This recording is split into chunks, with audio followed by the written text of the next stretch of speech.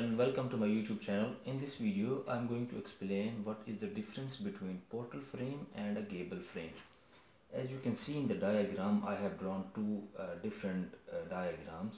One is called portal frame and the second one is a gable frame. Okay, what is a portal frame? Portal frame, basically it consists on steel frame, columns and rafters.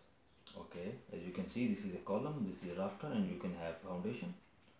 And the gable frame is normally consists on columns, rafter as well as bracing. Okay, the gable frame is normally end frames. If you have a steel structure building which having such type of member, and these are the end frame. For example, if you enter the building, you will find such type of structure, such type of members. Okay, and once you enter in the building, and you will find this type of frame. So this is called portal and this is called gable frame. And also when you exit, at the exit point, you will also have a gable frame. That's it for today.